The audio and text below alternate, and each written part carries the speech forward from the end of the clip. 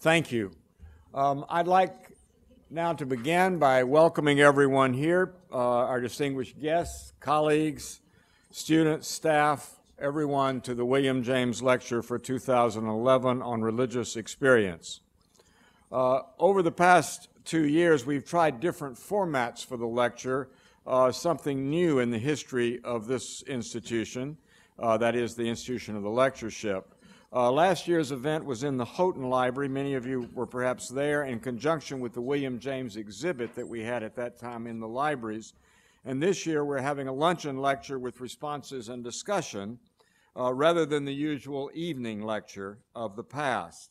Also, for the first time, in addition to being videotaped for our website, the lecture is also being webcast simultaneously, and I want also here to welcome our viewers on your computers, wherever you may be. Finally, because of the large number of guests today, we also have an overflow room down the hall in Andover 102, where the lecture can also be seen and heard. On this occasion, I want to say just a few words before turning the lectern over about the lecture and the benefactor who enabled us to have the William James Lecture on Religious Experience at the Divinity School.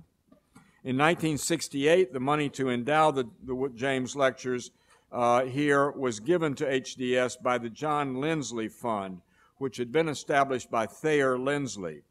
Thayer Lindsley, one of the 20th century's most prominent developers in the mining world, was born on August 17, 1882, of American parents in Yokohama, Japan. When he was 15 years old, the family returned to the United States and settled in Milton, Massachusetts. Thayer studied civil engineering here at Harvard and graduated with an A.B. in 1903. He made his first mining profits in the Pacific Northwest and Northern Ontario in the early 1920s. At the height of his career, Lindsley held the presidency of 10 different mining companies and was widely known in the field of mining until his death in 1976. His long-standing interest in William James as a teacher and in James's religious ideas made it seem appropriate to the trustees of the John Lindsley Fund that these lectures in honor of William James, with particular reference to James's book, The Varieties of Religious Experience, should be established as a lasting memorial both to Lindsley and to the great American philosopher and psychologist whom he so admired. On October 14th, 1970, 41 years ago, the Divinity School inaugurated the annual lecture, this annual lecture series, rather, the William James Lectures on Religious Experience, with an address by Cushing Strout, professor of English and American Studies at Cornell University.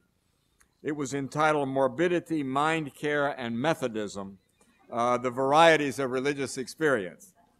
Our speaker today, Arthur Kleinman, a valued colleague from Harvard, is the only William James lecturer, I might note, to offer the James Lecture for a second time during his long and distinguished career here. So it's a particular honor to be able to introduce the lectures today, knowing that Arthur will be giving them. I'm now going to turn the podium over to our Dean for Academic and Faculty Affairs here at the Divinity School, Jane Idleman-Smith, to introduce Arthur and our respondents. So, Jane, I'm going to give it to you now.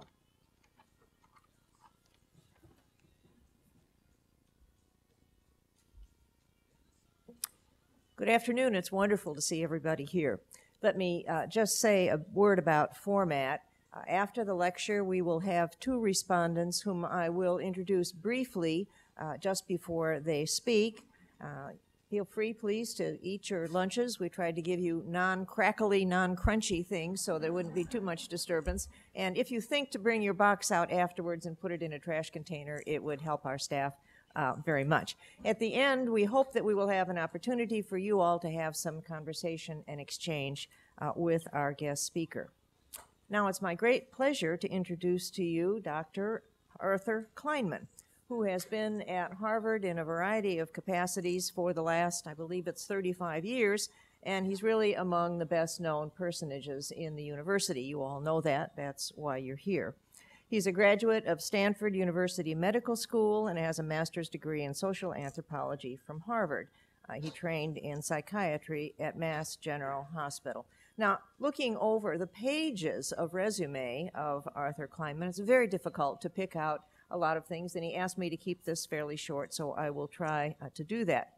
Let me say that he holds these positions currently. He is the Esther and Sidney Rabb Professor in the Department of Anthropology. He is Professor of Medical Anthropology in Global Health and Social Medicine and Professor of Psychiatry, Harvard Medical School, and the Victor and William Fung Director of Harvard University's Asia Center, just to get you started. His fields then include medical anthropology. He inaugurated Harvard's first PhD program in this field, cultural psychiatry, global health, social medicine, and medical humanities. He has conducted field research, among other places, in China and Taiwan. Arthur Kleinman won the first Franz Boas Award of the American Anthropological Association, which is its highest award, in 2001. He has twice given the Distinguished Lecture at the National Institutes of Health. A former Guggenheim Fellow, Kleinman has been Clevering Up Professor at the University of Leiden and Royal Society Visiting Professor at the University of Hong Kong. He's the author of a number of books, co-author and editor of many, many more, and has numerous special issues of journals, articles, book chapters, and so forth. In 2011, and this is very special, Arthur Kleinman was appointed to the honorific position of Harvard College Professor and received the 2011 Harvard Foundation Distinguished Faculty Award. It's very difficult to select from among his many writings, but I wanted to just mention a few that seem to me particularly relevant to today's lecture. And these go back a bit, and some of them more recent. What really matters? Living a moral life amidst uncertainty and change. Writing on the margin, discourse between anthropology and medicine. Rethinking psychiatry, from cultural category to personal perspective. The illness narratives, suffering, healing, and the human condition. His most recent book is entitled Deep China, The Moral Life of the Person, What Anthropology and Psychiatry Tell Us About China Today. In 2010, he contributed an article to a book edited by R. Donald Swearer entitled Caregiving, The Divided Meaning of Being Human and the Divided Self of the Caregiver. Arthur Kleinman is familiar to many of us at HDS, as Bill said, for delivering the William James Lecture in 1997, and we couldn't resist the opportunity to have him come back. He will lecture today on the unfulfilled, yet not unfulfillable, quest for moral wisdom in academic life, why William James still matters. Please welcome Professor Dr. Kleinman.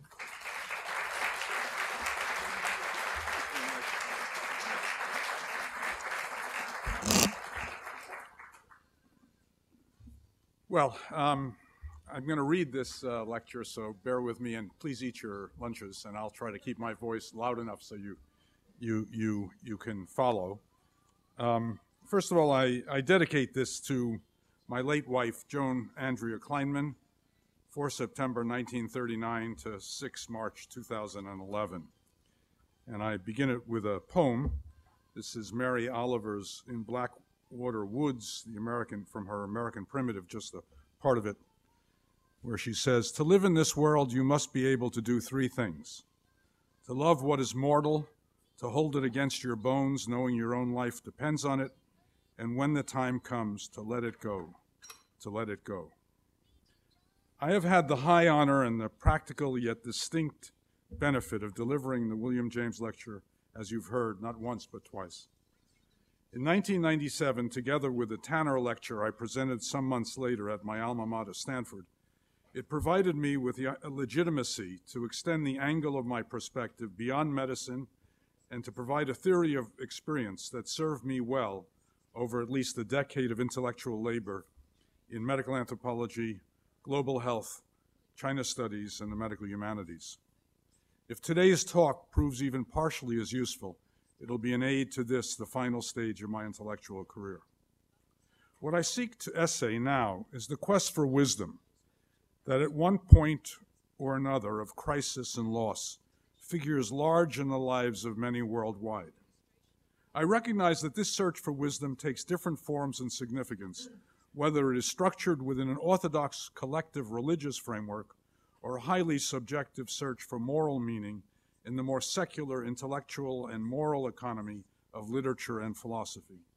Either way, however it becomes part of the practical, painstaking art of living that people everywhere fashion as the existential core of human conditions, it is key. So where does that quest fit into academic life? A scientist might respond, I have plenty of friends who would respond this way, it doesn't fit, it is not appropriate for academia. But I sense that many humanists and interpretive social scientists believe it should be, and often is, part of academic discourse. And I think many clinicians and religionists would agree. William James clearly thought that the search for knowledge to assist the art of living is at the very core of what a life of ideas should be about and what the university is here for. I began my own life of the mind in the confines of a Jewish enclave, an upper middle-class circle in New York in the 1940s and 50s. By the 1960s, a combination of forces, a university-based liberal education, a medical career, marriage outside my faith community to a life partner from a Protestant European background, introduction to Chinese culture as the core of my research and moral career, and wide reading in literature, philosophy, and social theory had set me on my road less traveled by. That road passed through the first of two crises in my life that made a quest for wisdom, not just any meaning, crucial. I will review that quest and its two crisis points more or less as I've set it out in a Lancet article in November last that I provided as background reading to a number of people here, including my commentators. My intention is to ask what we learn more generally from such a quest for wisdom that illumines the place of meaning, practices, and vulnerabilities, aspirations in ordinary lives. Having recently essayed, based on field research, quest for meaning in China today, I will claim that my conclusions are more than parochial in speak to an existential stream in our human condition. By the way, I prefer the term human condition or conditions to human nature because determining what precisely constitutes human nature is so ideologically divisive and unclear, whereas among the myriad of possible ways of living, there appear to be only a relatively limited number of empirically documented states that define our human condition. Among them are love, loss, intellectual and moral aspiration, and failure. The ones pertinent to this talk. Of course, there are many others. And if this is what human experience is about, surely it must have a place in knowledge generation and transmission in the academy. Perhaps its broader significance, in fact, is to reclaim, following William James, the idea that a practical contribution to living is inseparable from what a university should be about. In my late 20s, during those years when I served as a U.S. Public Health Service officer and NIH fellow stationed in Taiwan, that was 1969 to 1970, I kept a journal that was filled with pithy quotations from the reading I was then doing of early 20th century continental philosophers, including Bergson, Dilthey, Husserl, Merleau-Ponty, Cassirer, and Ortega-y-Gasset, among others. There were also in those pages the words of American pragmatists, especially John Dewey and William James. I reopened the scarred, yellowed pages of the journal and reread those short excerpts again in spring 2011, following the death of my wife and collaborator, the sinologist Joan Kleinman, with whom I had loved and lived for almost half a century. I was experiencing uncontrollable memories of our past together, while struggling to come to terms with a great sadness, oscillating with aching yearning that felt like a heavy stone was weighing down my soul. In those early weeks of loss, I was devastated, quite literally lost. Focusing on the journal's oracular entries, I knew even then was probably going to be a largely unsuccessful attempt to sublimate unmasterable feelings of grief. On rereading these philosophical selections, I became acutely, even embarrassingly aware that 43 years before, I had also been on a failed quest to go beyond what intellectual authority and legitimacy these statements could offer for practical wisdom about how to live. At that earlier time, I needed to have my own cohate ideas, which had begun to feel overreaching and unreal, supported by a lineage of thought. I needed an intellectual and, in another sense, moral foundation.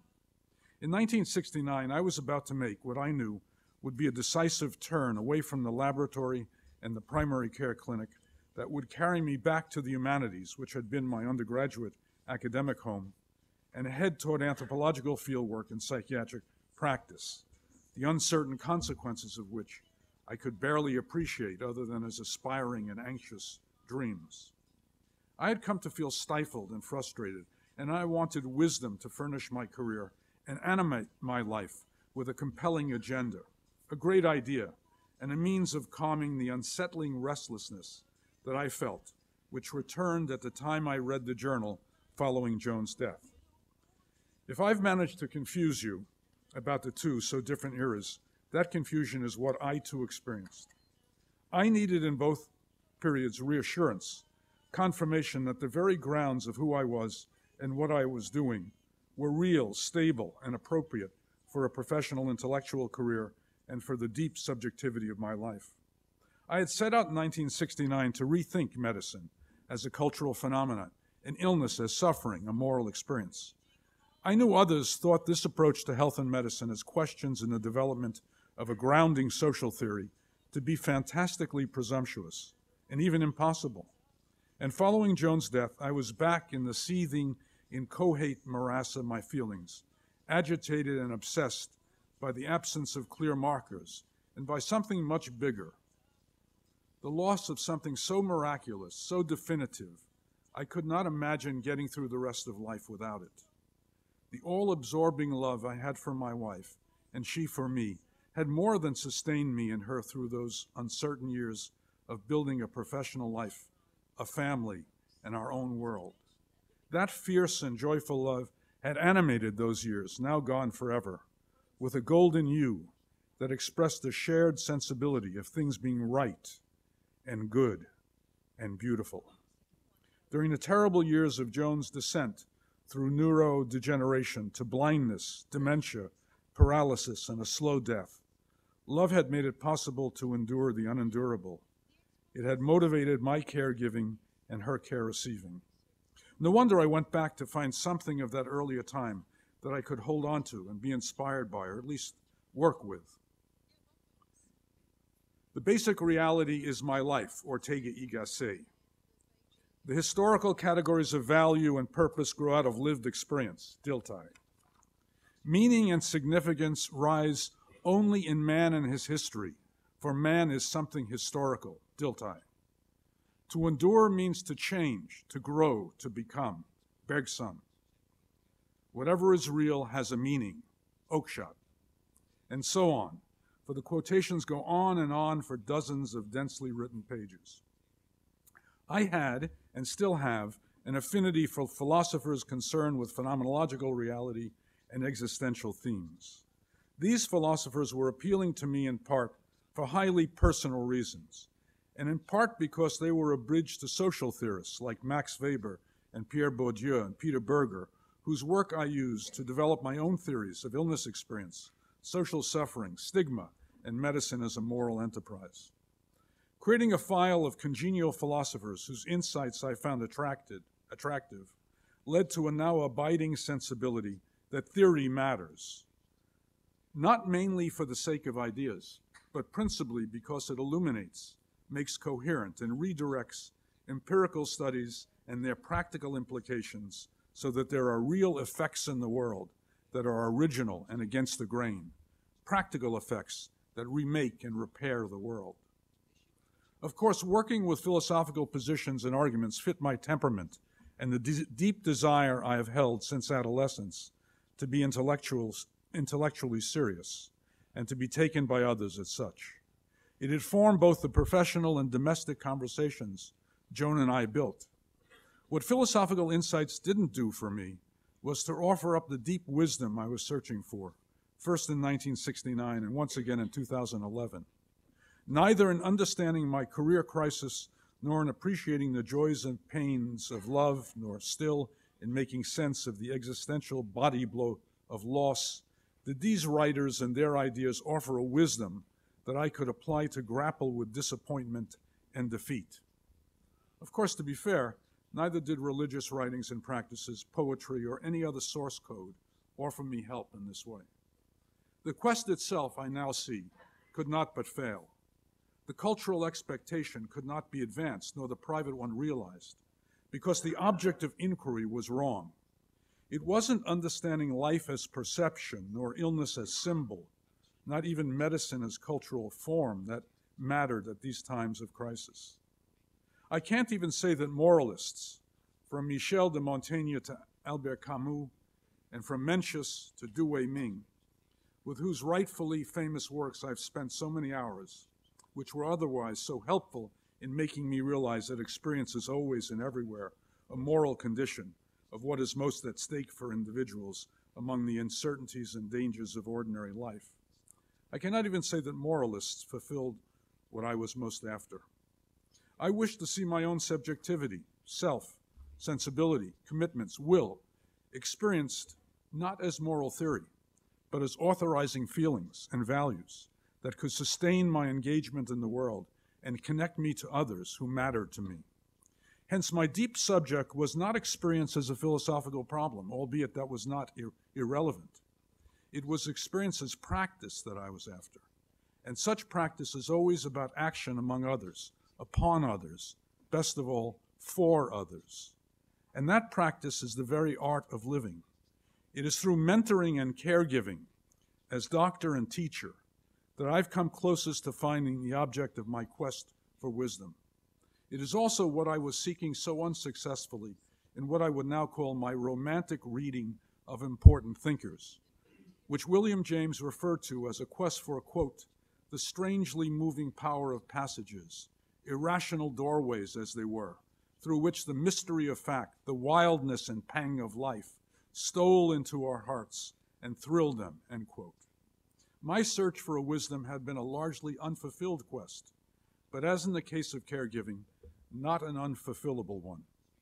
And it is here that William James, whom I would remind you Alfred North Whitehead once called the only truly original American philosopher, has been especially important to me. My reading of James's extraordinary prose, filled with resonant images, mobilizing cadences, and striking metaphors, and alive with his vulnerable yet robust humanity, invited a freedom of interpretation and dialogical flights of ideas and feelings that have given me over 4 decades a large happiness and strong significance.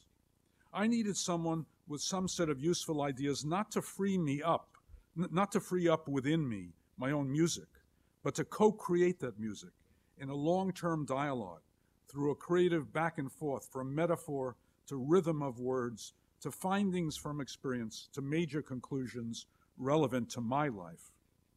I needed an intellectual interlocutor who could come right down into my experience and illuminate it from within. It could have been Montaigne or Shakespeare and other strong poets. For me, it was the author of the Varieties of Religious Experience and the Great Principles of Psychology. James spoke, I felt the words strike home. In some uncanny and yet not unordinary way, James shoved me. It was not exactly what he said, nor some specific answer he provided to my originating questions, but rather a feeling that emerged from the exchange that for me mattered most and that propelled me along my way. Here's William James from the Varieties of Religious Experience. Quote, if this life be not a real fight, in which something is eternally gained for the universe by success, it is no better than a game of private theatricals from which one may withdraw at will. But it feels like a real fight, as if there was something really wild in the universe which we, with all our idealities and faithfulnesses, are needed to redeem. Or again, this time from talk to teachers. The solid meaning of life is always the same eternal thing. The marriage, namely, of some unhabitual ideal however special, with some fidelity, courage, and endurance, with some man's or woman's pains. I had in my memory my wife's living death mask, the fine skin pulled tight across her high cheekbones, her unseeing eyes, her final breaths, and the feeling that I was floating away, no longer anchored. I had a real fight on my hands and in my being. The wisdom I needed came out of my readiness to respond to James' pushing at a certain time when I was faced with a problem central to the human condition, a problem that connected me up with the grain of life and with the existential uncertainty of our being. And that fostered a feeling of recognition and recovery. And that is how it perhaps always works. Wisdom needs to be experienced to be effective, and is effective not as an idea, but as a lived feeling and a moral practice that redeems our humanness amidst inevitable disappointment and defeat. Perhaps just so does our readied response at times of deep trouble and anguish to paintings, music, and works in the humanities redeem the felt moral experience of the doctor and the patient in the family.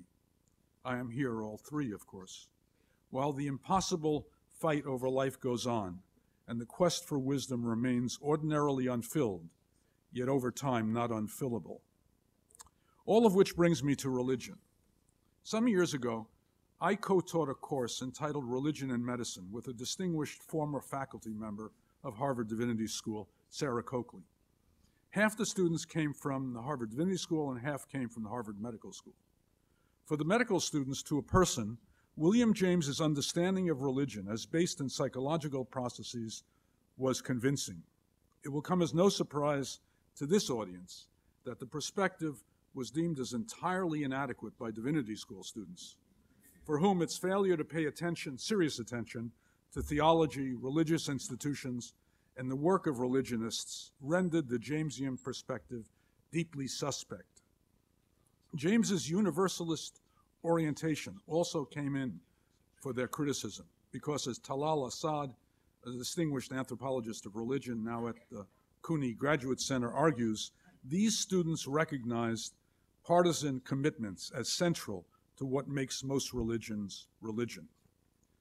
I'm not here to defend James. He needs no defenders. The mere fact that the varieties of religious experience remains widely read and taught 100 years after William James's death speaks for itself. Also, from an anthropological point of view, James's understanding of religious subjectivity needs to be updated and seen as having to go beyond the deep interiority of faith, commitment, and habit to include the interpersonal practices of ritual, presence, and embodiment, which James tended to see largely as individual behaviors rather than the collective moral practices they most decidedly are. Yet I do want to build on James's emphasis to relate religion to quest for wisdom. In my 2011 co-authored book, Deep China, my former students and I examined various quests for meaning in China and among the Chinese today. Clearly, one of the most urgent is the quest for what some Chinese call spiritual meaning. 6 decades under communism, which some Chinese sardonically define as the longest and most painful road to capitalism, including most recently powerful market reforms that are central to the global economy, has brought China prosperity, but also deep social and health disparities, as well as cynicism about both traditional Confucian values and contemporary ethics. Not surprisingly, then, there's been a great upswelling of popular interest in Buddhism, Christianity, and especially among minorities, Islam. By and large, this movement has not been characterized by theological passions for theory, nor even by a Chinese version of theodicy, but rather by the most practical involvement with rituals, presence, and embodiment. And there is also intensified interest in the consequences of religion for societal values, business ethics, professional standards, and policy regulations. Amazingly, during the era of the most rapid economic expansion experienced by any country on earth, China actually hosted several national debates on the meaning of life in a world dominated by over-materialistic, consumerist, and hyper-individualistic interests. Questioning ultimate political authority was not tolerated, of course, but the normally repressive regime allowed and even enabled the national debate on the existential human condition. That existential human condition is grounded in social suffering, owing to catastrophes that upend life plans and intimate relations, by structural violence that injures especially those with marginal resources who are least protected in societies worldwide, and by serious troubles of everyday life that affect each and every one of us, owing to chronic illness, aging, and the multiple vulnerabilities that make life everywhere uncertain and insecure. In the face of this universal human condition, people turn to religion, along with other sources of wisdom I have mentioned. Theodicy looms large here, especially for the intellectually oriented, but so does the very practical quest for trying to exert greater control over the exigencies and conditionalities I've described. The quest for wisdom, ethnographies and social histories suggest, is an attempt to normalize, cope, and sustain resilience through the art of living, a truth that William James emphasized not just in the varieties, but in the great psychology and much of the rest of his writing. He saw religion, like philosophy, as a resource for getting through life. It was a means of strengthening men and women for the unequal and unwinnable struggle against our common fate and destiny. Religion for James also meant fortifying us not to be afraid of life. How religion is made use of in this way is not necessarily how the scholars of religion interpret texts and rituals. And yet, without this popular dimension of the human uses of religion, religious traditions and commentaries would lose much of their capacity to mobilize individuals and groups and to animate processes of repair, restitution, healing, and redemption. Hence, this subject needs to become a more serious source of interdisciplinary academic discussion that bridges the study of religion, the social sciences and humanities, as well as the helping professions. Indeed, I would argue it is precisely this side of religion that can connect a university such as ours and its programs to broad interest in religious quests for meaning in our society and worldwide. In this short talk, I only have time to open this central question for discussion. In my own way of thinking, this is where religion, medicine, and teaching come together, because the quest for wisdom and the art of living is as central to caregiving as it is to mentoring and to the acts of service in moral and religious life. William James knew this, as do many moralists and religious practitioners today. It is we, the academic community of scholars, who need to rediscover this quest at the center of what it means to be human for what it is, perhaps the most universal and defining quality of moral and religious experience, a quality that doesn't just persist in our times, but continues to animate the deep sensibility of the modern person as much as the moral common sense and ways of life of social networks and communities. Against the cruel and cold indifference of the universe, from the deepest anthropological understanding, we see men and women humanize life by first creating or discovering gods, then by materializing that creation or discovery into a force in the world, and finally by questing for wisdom. As William James, and his brother Henry too, knew it to be, the longing after and the struggle to master ways of living, amidst real danger and great uncertainty, realizes what is most at stake in life, namely, not just enduring, but creating and sustaining lives of purpose and significance, tested by failure, disappointment, betrayal, and loss, yet still buoyed by resilience, love, and often unfulfilled but not unfulfillable journeys for practical meaning. Thank you.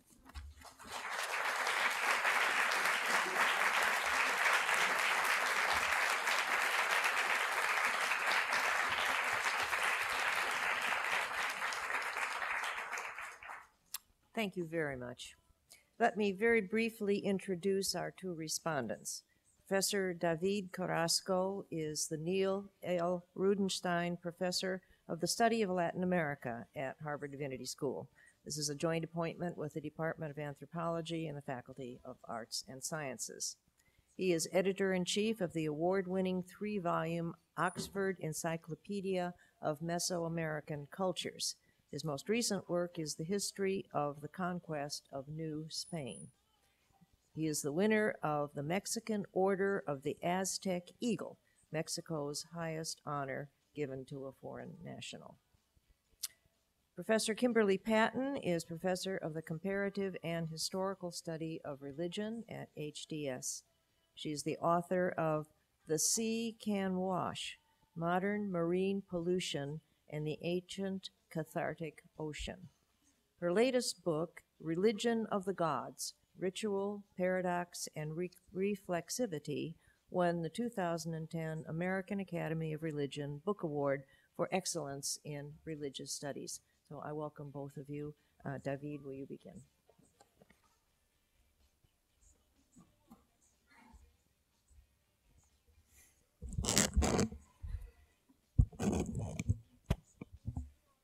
I want to thank the Divinity School and Arthur Kleinman for this special opportunity to participate in this year's William James Lecture event.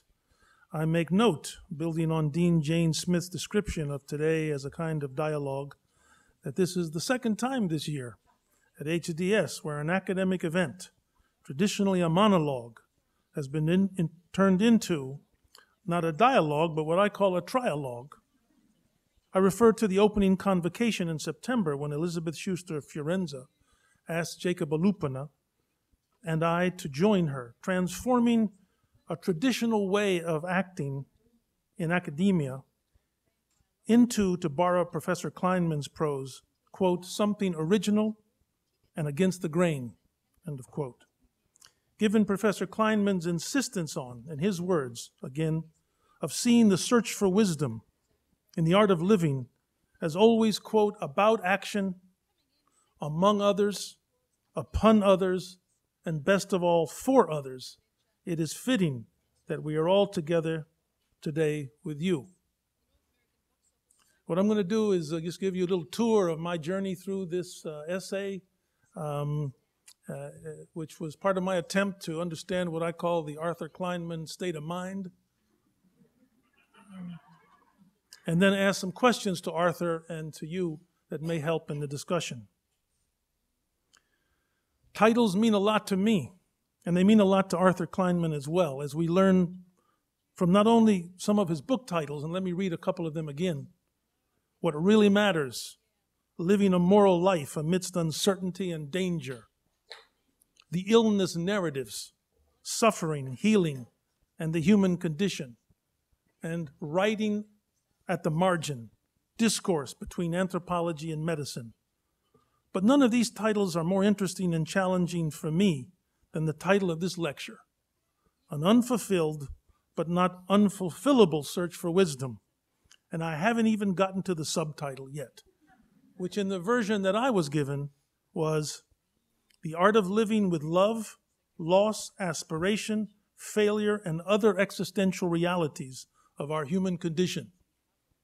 I like this title for two reasons. First, it reminded me of some of those long, wonderful titles of books and articles one found in the 18th and 19th century, when authors weren't afraid to run a train of words across the title pages to let you know you were in for a real ride to somewhere you'd never been before.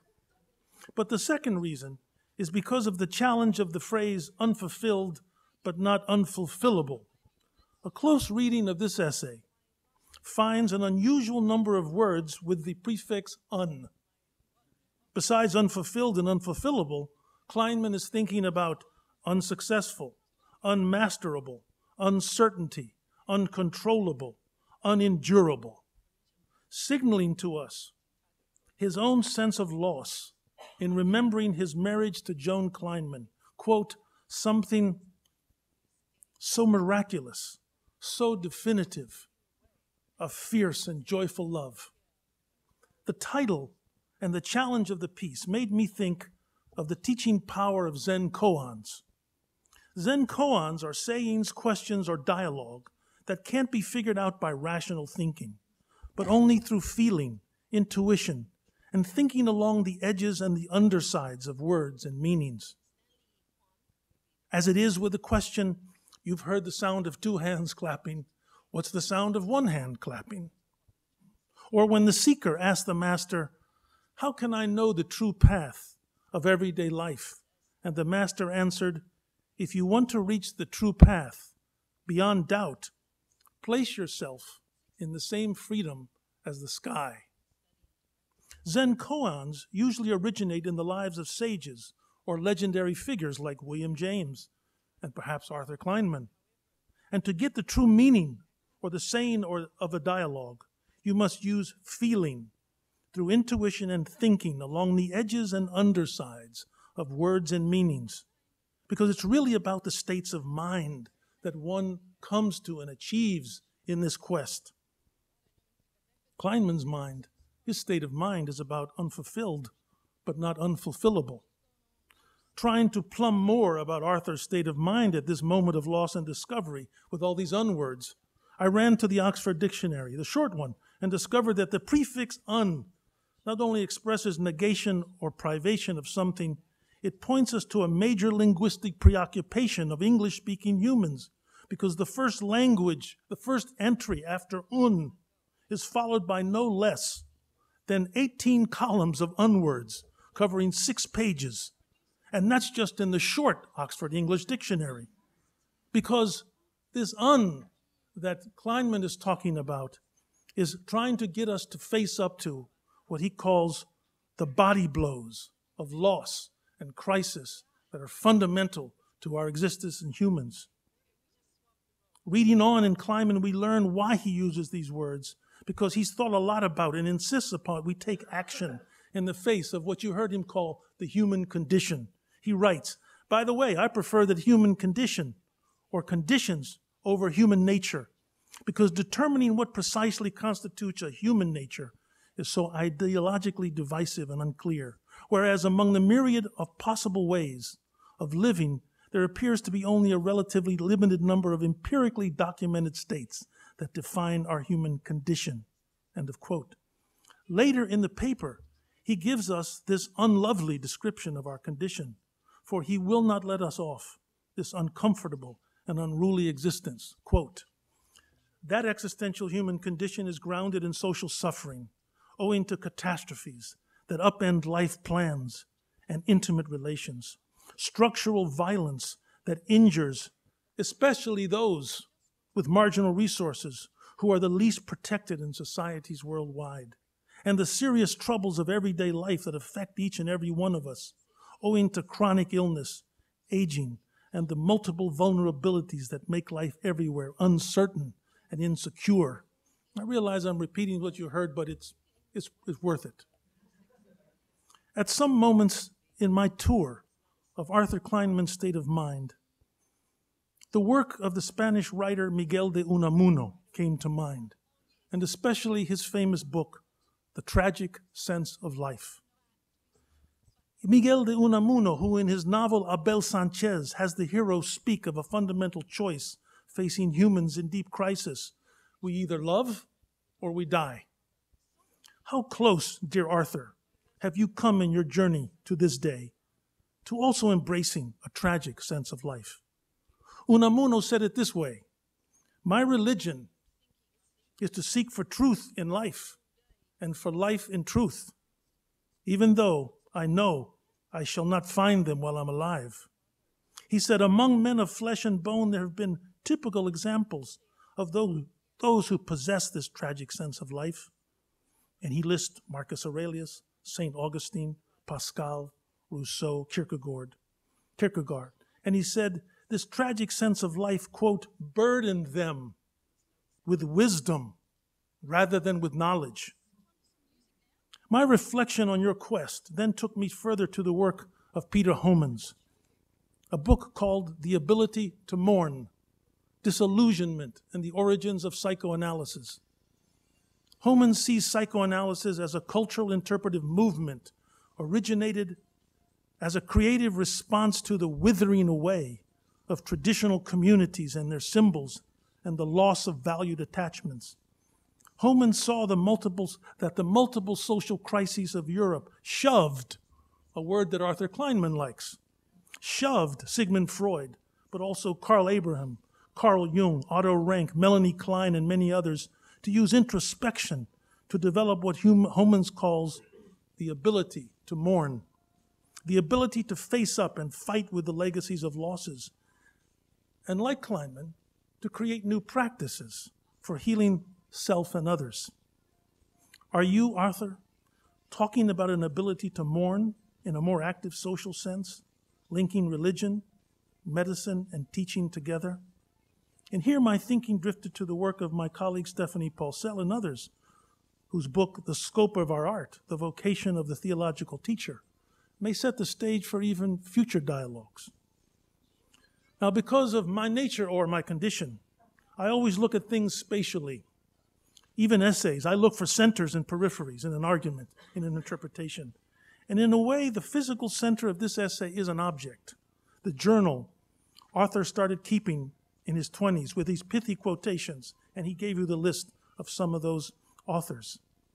He was looking for something, and I like this phrase, quote, to furnish my career. Students, listen up. To furnish my career and animate my life with a compelling agenda. To know that the very foundations of who I was and what I was doing were real, stable, and appropriate. End of quote. Arthur, in times of great crisis and learning, ruminates back to this journal, and he brings to our students at HDS a piece of wisdom about the need to read and do theory.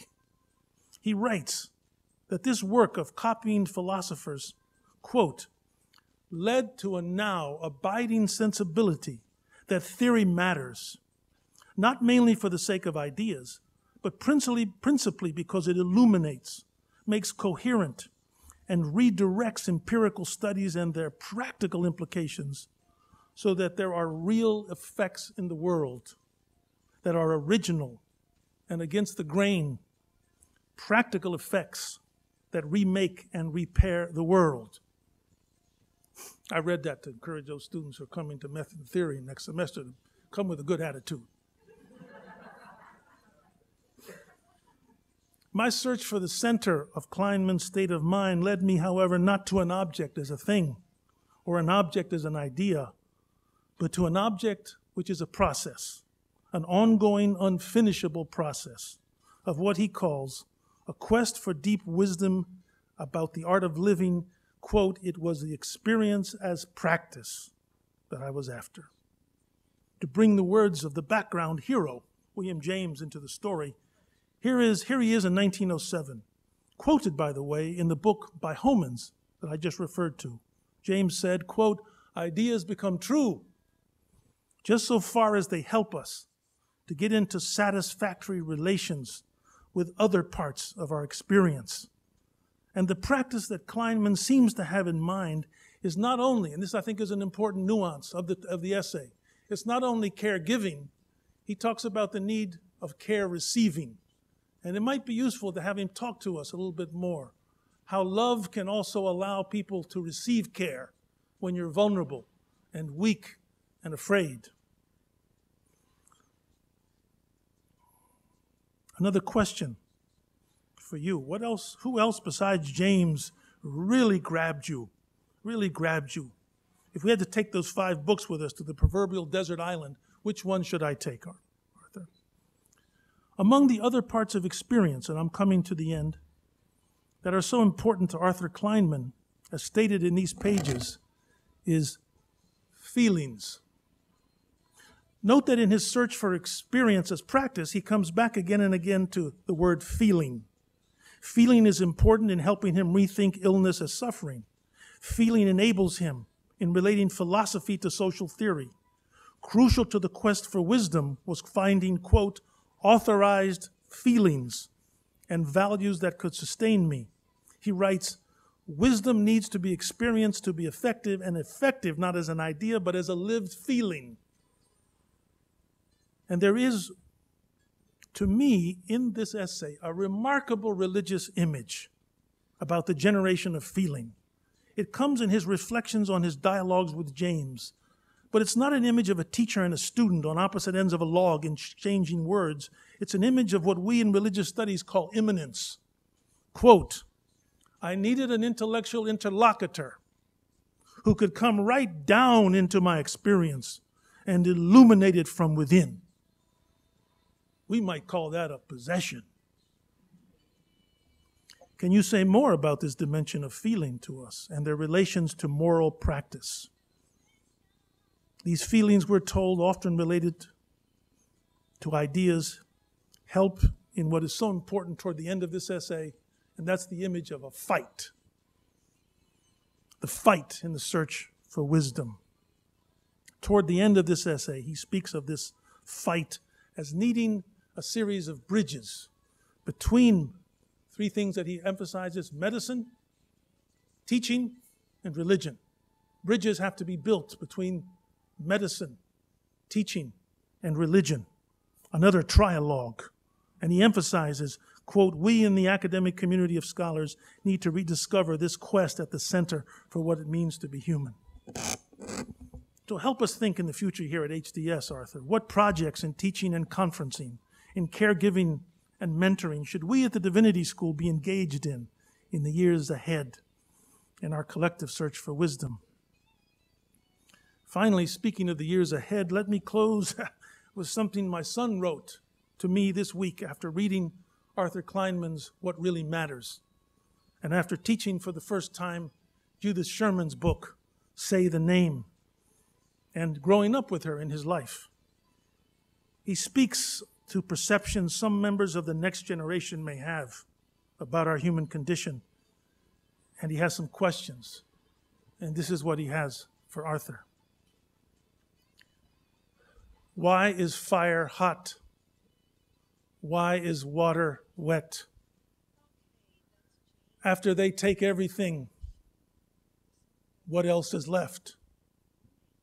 What if it's only us and we are all afraid? Words live on after the prayer is prayed. I blame God, and God blames me. And so we dance on eternally. Say, never forget.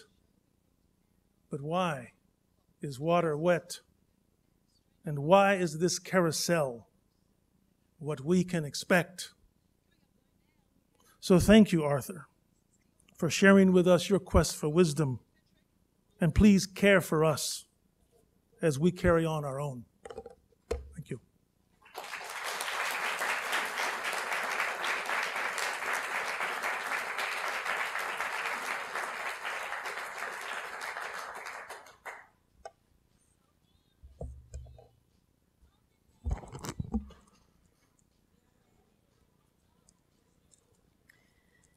It's an honor to respond together with my friend Davíd Carrasco to this beautiful William James lecture by my colleague and friend Arthur Kleinman. Arthur speaks of the quest for wisdom, an ancient quest, sometimes sought but so often terribly compelled, that scrolls itself out in many of the great epics of the world. This quest reflects, as he says, the imperative that comes to all of us, especially at times of crisis and loss. Gilgamesh, half his heart torn out by the death of his beloved friend Enkidu, goes stripped and raving to the end of the earth, to the dawn of time itself, in search of the herb of immortality. He returns not with immortality, but with wisdom instead, a willingness finally to take up his rightful role as king and high priest in his own city of Uruk, the city he had ravaged in his hubris. Sophocles, aging Oedipus, finally accepting his own terrible biography, is taken at death into the bosom of the gods through, as Sophocles writes, the unlit door of earth. But the sanctification of wisdom does not come to him until he too has lost much that lay at his very core, including his wife and mother, his kingship, and his honor among humankind. For their part, the gods themselves searched for wisdom, although sometimes greedily, like Odin the Norse high god, a necromancer and magician. But even they pay a terrible price. Odin thirsts for a drink from the well of Mimir, a primordial being who dwells at one of the three roots of the world tree Yggdrasil, a draught that will fill Odin with wisdom, But in exchange, Mimir demands that Odin leave an eyeball there, remaining one-eyed until the end of time at the Ragnarok. I learned from an Israeli friend who was a midwife's assistant that the Hebrew word for crisis and the word for birthing stool are one and the same, mashber. A trauma so great as the gradual loss of a beloved spouse culminating in her death is a passport to the abyss, what Arthur calls the morass of my feelings. And it clearly is also a mighty initiation, an occasion where the entire self must be destroyed and recreated. Love, Arthur says, had made it possible for me to endure the unendurable. The great psychologist Erik Erikson spoke of 7 or 8 distinct phases of psychological development for any individual fortunate enough to live out a long life.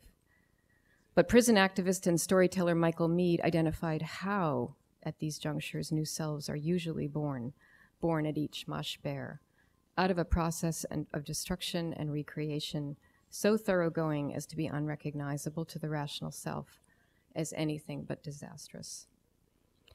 The loss of Joan caused Arthur to research his memories for guidance on how to live, as Davíd reminded us.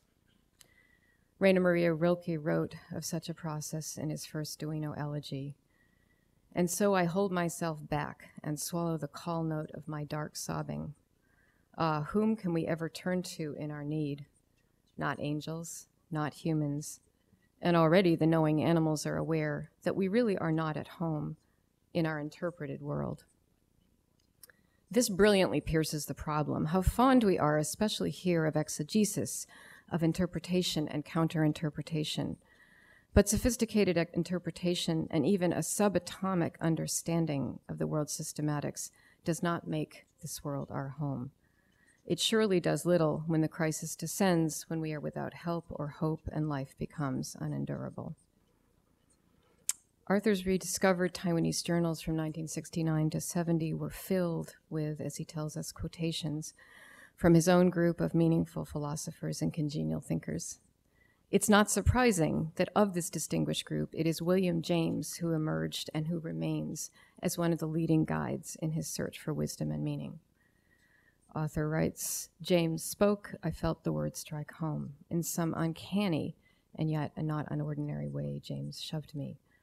It was not exactly what he said, nor some specific answer he provided to my originating questions, but rather a feeling that emerged from the exchange that for me mattered most and propelled me along the way. Now it is to the urgency of this report of experience that I, and I think William James, would want to attend today. This is not a figure of speech. It's rather a direct and charismatic encounter in some way between a living scholar in his grief and a man who died over 100 years ago, trained as a physician, but living out his life as a psychologist and philosopher, and leaving legacies so profound in both fields that they are felt to this day. This experience came, as Arthur reports, in response to a dire exigency. I needed an intellectual interlocutor who could come right down into my experience and illuminate it from within. In other words, William James came to him, speaking in the varieties of religious experience, that the wild universe presents something for which we, with all our ideals and faithfulnesses, are needed to redeem. And in Talk to Teachers, James speaks of the solid meaning of life as always the same eternal thing, of the marriage of some unhabitual ideal, however special, with some man's or woman's pain. Here, I believe, our secular frameworks fail us, and we need to liberate ourselves from the empiricists, incomplete and distancing qualifiers that characterize how we think about such relationships, how they're summoned, and how we understand them. To comprehend the multivalency of the encounter, we need instead to look to the traditions of rabbinic lineages at the time of the Amoraim, to Isaac Luria's inspiration of Chaim Vital in dreams long after the former had died, to Ifa ceremonies invoking Yoruba ancestors who come to prophesy and to guide living communities, to the world of Sufi peers in Pakistan who come centuries after their lifetimes to initiate or instruct, to Dante led into hell by Virgil, or to St. John Chrysostom who interprets the Bible with St. Paul standing in his room at his shoulder 4 centuries after his death. Rilke also writes, angels, they say, don't know whether it is the living they're moving among or the dead. In such worlds, the dead are far from silent, and they're far from without means of helping the living or teaching us. It is a highly modern distinction that we make between the two worlds, living and dead, a highly modern distinction that we insist upon.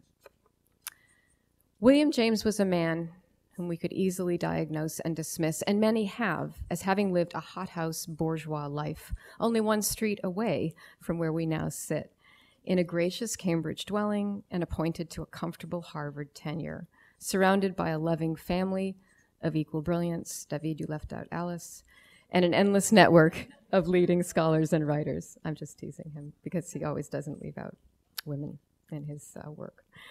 But he also spent years in paralyzing depression and related anxiety disorder, almost certainly genetic in origin, but almost entirely misunderstood in his day.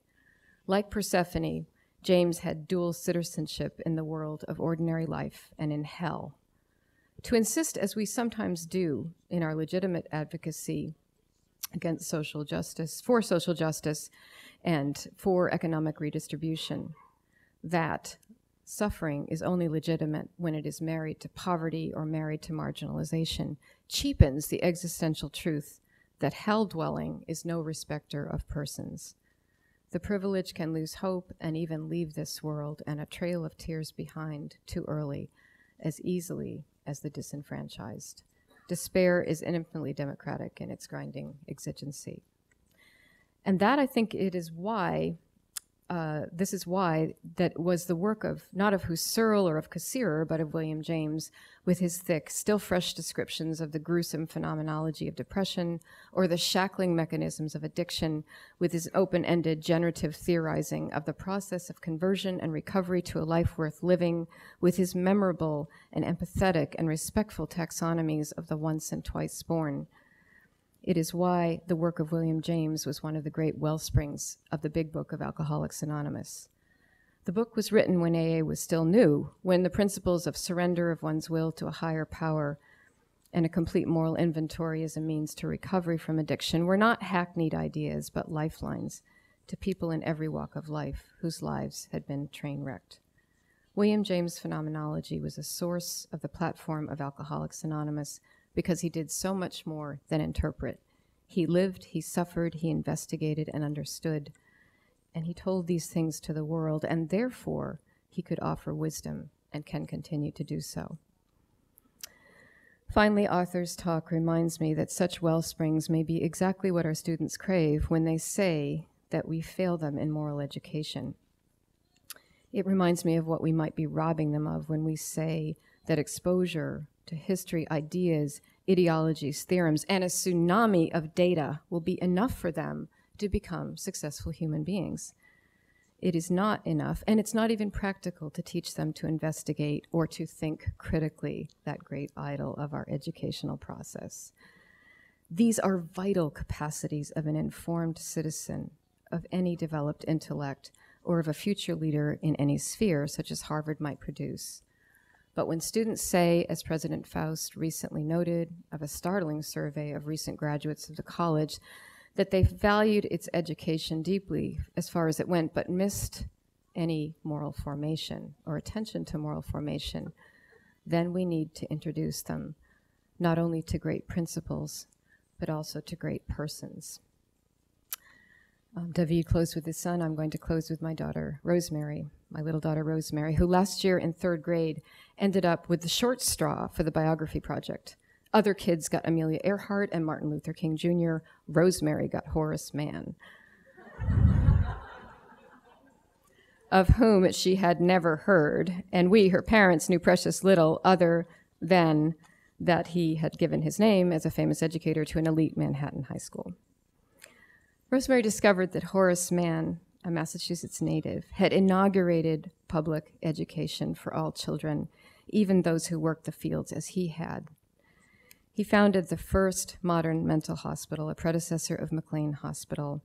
He proposed the abolition of slavery in the House of Representatives and debated Daniel Webster on the point long before the Civil War, losing a vote to abolish slavery by 1 vote.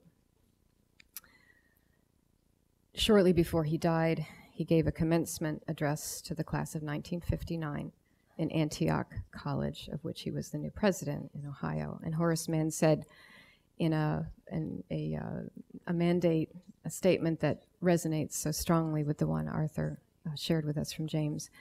Horace Mann said, "Be ashamed to die until you have won some victory for humanity." My little daughter Rosemary has remembered that and memorized it. And recently in 4th grade, she was asked to fill out a chart for her life skills class and to list the members of her family. She listed Dad, Mom, Sister, and Horace Mann.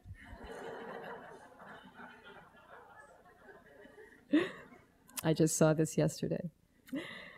Arthur's witness shows that we need to be sure that our students have a broader family, that they are introduced to their own rabbis, peers, sages, thinkers, and heroes, dead and alive. We need to give them spiritual guides and ancestors.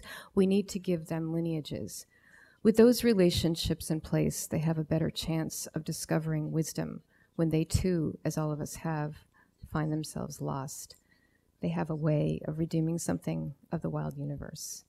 Thank you, Davíd, and thank you, Arthur.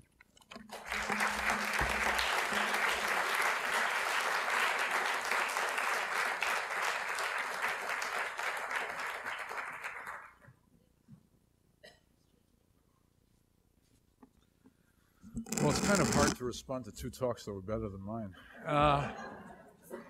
They should be up here to respond. Look, I think I really should open it up to questions and just say that maybe the gist of the 3 talks is that we're all in this together, that the whole sense of hierarchy, paternalistic hierarchy, which dominated academic life in the past, is gone. I don't mean this in the sense of a pseudo-mutuality, that we don't have ranks, etc., but I mean the sense that we have authority held by some and questions held by others. The gist of what I was trying to say is that this experience that I've recently gone through of loss and bereavement pushed me back on a question that now both of my respondents have focused on, which was a sense that, and this is the wording I get from James, that there's a wildness in the universe. As I see it, that wildness is cold and indifferent and threatening. And at the end, there is a series of losses that end with our personal being disappearing. And to redeem that, we have a number of things. We have love, we have wisdom, we have the extraordinary institutions of which this is one example that we shouldn't take for granted. And maybe that's the last set of words I want to say. That, you know, I much of my work now has been focused on a very simple theme, which is how is it that medical school takes some of the brightest students and over 4 years not only constructs dull doctors, but actually complements their technical expertise with a disability when it comes to dealing with human beings. And that's what, I use that as a sense of where the university is headed. So my own fear is that our university, like all universities, will become dominated by a set of practical disciplines that are technically very, very rigorous, but that lack concern for the questions we raised today.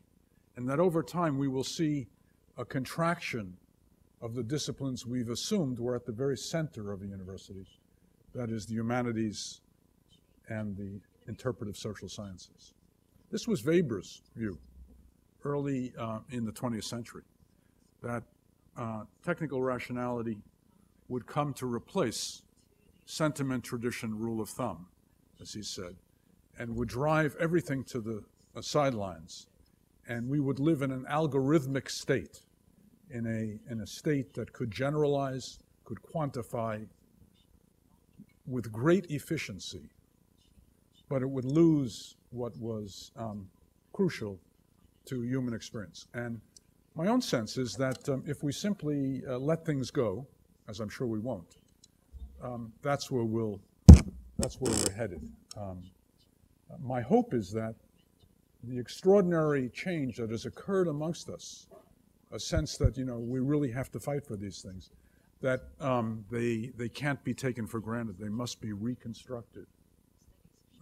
That this will change the direction we seem to be headed in. This is, by the way, what gives me great promise, a sense of great promise, side by side with concern, for the youngest generation of Chinese. There's been no generation in China like this generation. It's, after all, largely a one-child generation. And it is a generation that has had to face up to an entirely new world. A world remade in 3 decades, radically remade. And it's a remarkable generation in many ways that simultaneously is materialistic and hyper-individualistic like we are, and also, just like we are, questing for meanings.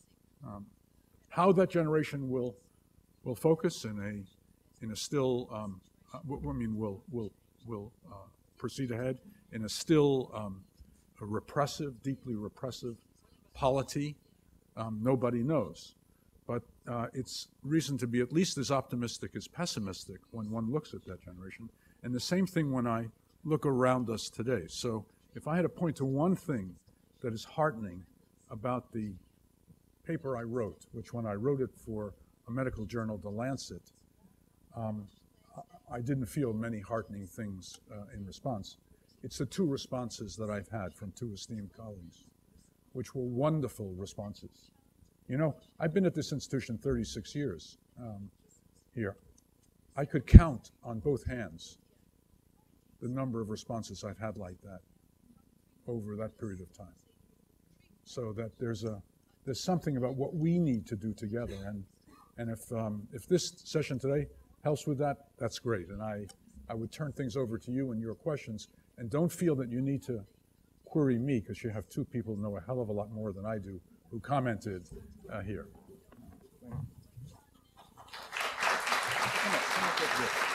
You want to come up? Come over here. It's tremendous.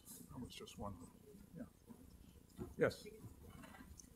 Could you say something about the role of religious ritual in caretaking and our moral recovery?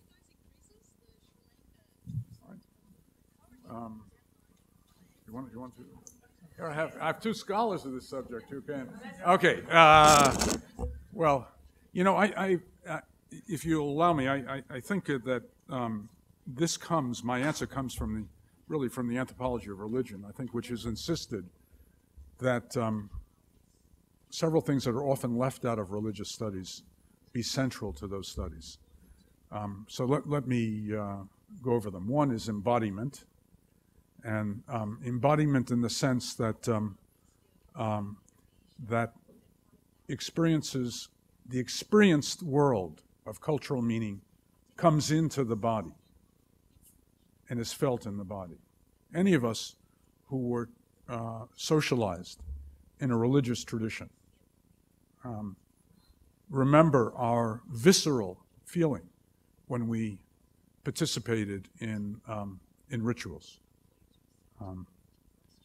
I've moved, you're looking at a pork-loving Jew. I've moved far away from my from the religion of my ancestors, but I can tell you that when I hear certain of the Sabbath chants that the chazan, that the cantor engages in, I can still feel well up within me the physiology of religion. So the religion is in the body, not just in the mind. And that embodiment has the potential for transformation. And I think that's critical to religion. And I see ritual as helping to get the process of change underway. So in the first book that I wrote, based on my research in Taiwan in the 1970s and late 60s, Patients and Healers in the Context of Culture, I tried to relate religious ritual of shamanistic ritual in Taiwan to the practices of physicians, of biomedicine, and of traditional Chinese medicine. And without going into the rehearsing the details here, I think you can make an argument on the parallel planes of cultural change and physiological meaning, psychophysiological meaning. You can see how these work together, so that there's a legitimation of a particular state, and then a transformation of that state on the level of symbols and on the level of physiology following those symbols, and then there is a reassertion of the new state and a legitimation of it. Thousands, literally thousands of studies in anthropology, psychiatry, psychology, a variety of fields have more or less come up with the same understanding in that regard. And I think ritual is central to that. That's as far as I'm going to go, lest I fall into the problem that you'll remember that when he created the first dictionary of the English language, Samuel Johnson made some errors. And he was at a dinner party once, and a woman sitting across from him said, "Dr. Johnson, why did you define the pastern of the horse as the knee of the horse?" And he thought about it for a moment and said, "Ignorance, madam, pure ignorance." I don't want to enter that realm, so I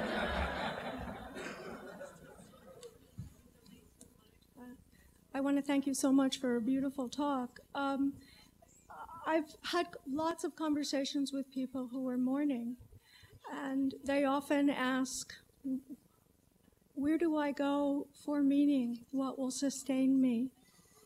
And many, many people do, in fact, land on the moral practice of offering their mourning in what Professor Carrasco said, in an active and public sense. And you said that you began to think of the offering of your mourning in terms of love and caregiving and also service to the institution. So I love this idea of taking one's mourning into the public sphere as a means for restoration. But I had a question in terms of the way in which you had described your kind of search through the authors whom you loved so much, the phenomenologists and the existential writers who speak in open-ended terms, processually, agnostically, and pragmatically. I did want to know how you were right now, given the fact that these traditions always say this is an open question. How do you link together the theories that inspire you with respect to the active work of mourning? You began to offer the answer when you said we need to organize ourselves as a way of redeeming the liberal arts and the institution. And of course, I was thinking about Heidegger's question of technology as a kind of concern of yours, the technologization of the university. But I did want to hear more about how you put your service in the act of mourning together with the theory that you've been rereading. Yeah.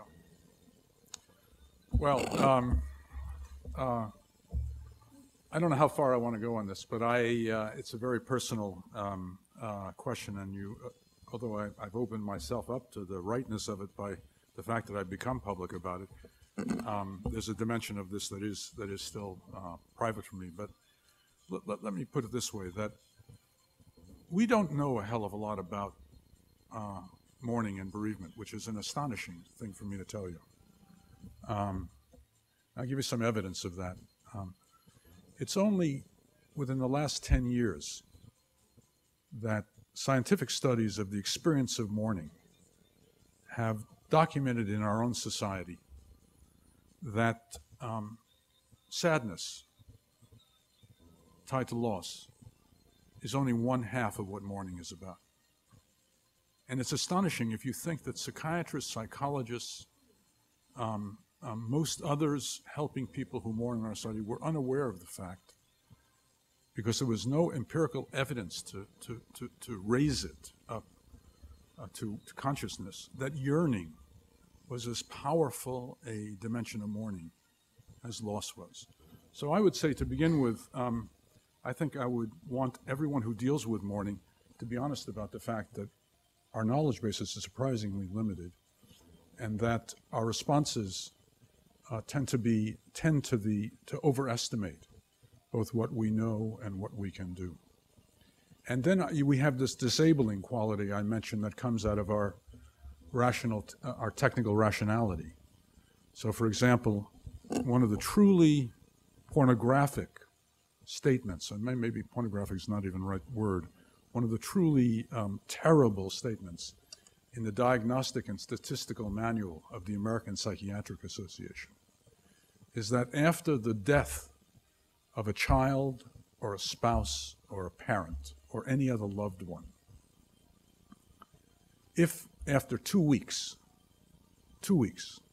you still experience sadness, yearning, restlessness, appetite disturbance, sleep disturbance, etc., you have major depressive disorder. Okay? I mean, that is so obscene. The statement is so obscene. And somehow it's passed beneath the radar, that is, it's accepted, so that this is the way people are trained. In fact, those of you who are going to do CPE, that is clinical pastoral education, are going to be trained in this idea that after 2 weeks of these symptoms, if you're not better, you're pathological at that time. My own feeling is that this is incredibly dangerous, but I can tell you, it never surprises you to see where psychiatry is going. I mean, it's almost impossibly shocked anymore by psychiatry. And when I've presented this at psychiatric meetings, the most recent set of responses I got is that actually we should give antidepressants to people before they're bereaved, so that when they enter the bereavement process, they wouldn't have to feel any pain at all. Okay, which is when you think of it, what kind of comment is that on the world we're in? Well, my fear is that is precisely on the world that we're in. So the very set of questions you had about mourning, I think that's the important thing, to question it, to use those questions to engage and understand ourselves. But to claim certainty and very detailed knowledge in this regard, I think we should be extremely cautious about this. And I would say for those anthropologists in the audience, this is still the great subject in my mind for research. We have thousands of studies of mortuary practices, but just a handful of studies of actual mourning experiences. And it still is a great topic for the future. Any other questions? Yes. Yeah. That in early manhood, he very nearly went insane. He described it in the chapters. What was that about? What would the 21st century medicine say? It can't have helped, I think, because his father was both a theologian and an alcoholic. What's your Well, we actually have in the audience a great James scholar, Jim Kloppenberg, from the history department, who probably can answer better than me. But just having read Robert Richards and taught Robert Richardson's fine biography of William James, this experience which his father had called vastation, and James sometimes reached for the same term, was an experience of what we would call a panic. Not a panic disorder, but anxiety attack, a panic attack. If you look very carefully at the experience he describes, and you just pick up any textbook of psychiatry, you'll see it comes very close to a panic attack. But that panic attack signals something else that was happening with James, and I think it was very appropriate that people refer to James's depression, because I think that was probably his the underlying problem. But let me turn it over to Jim. Jim, you want to say? Okay. Well, thank you very much. Yeah.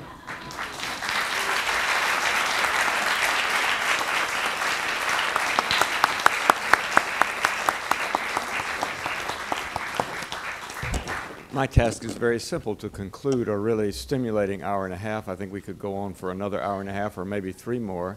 Thank you all the participants, and most of all, Arthur, thank you for a fine lecture and wonderful responses.